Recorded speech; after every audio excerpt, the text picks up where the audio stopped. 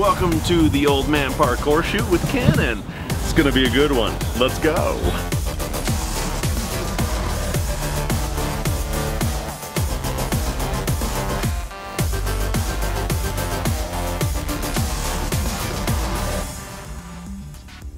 This is the XC10, Canon's new 4K camera. It's super lightweight and super cool. The XC10 is awesome on shoots like these where it's more guerrilla and run and gun style. It's so lightweight and so easy to set up. It's easy to throw onto a gimbal like a MōVI or even a glide cam.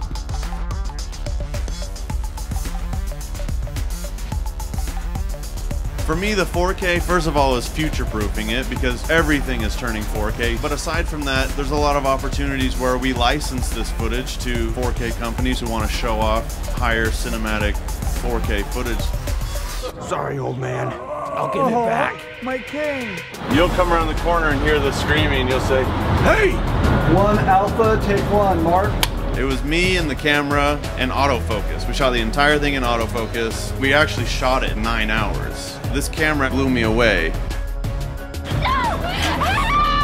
We just did this shot where I was down low and I rushed him really quick and came up to him and I used the face recognition feature.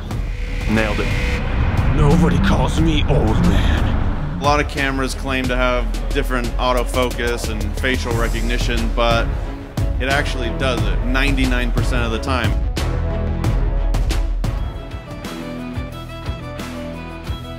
We are going to glue Braxton into a silicone full pullover old man mask.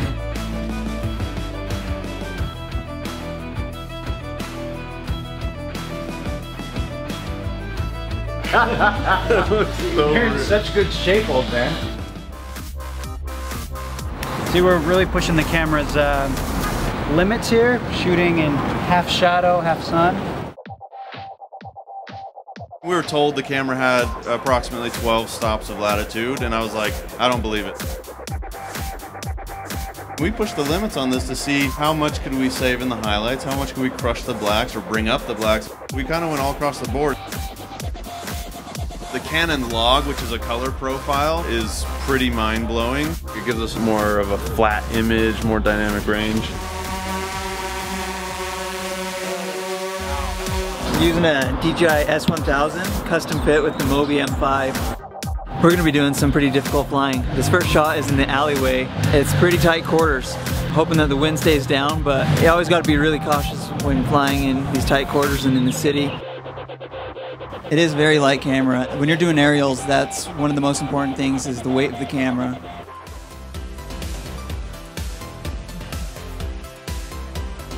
Story-wise, we find there's so much content on YouTube that people are just thumbing through, so it has to be told quick.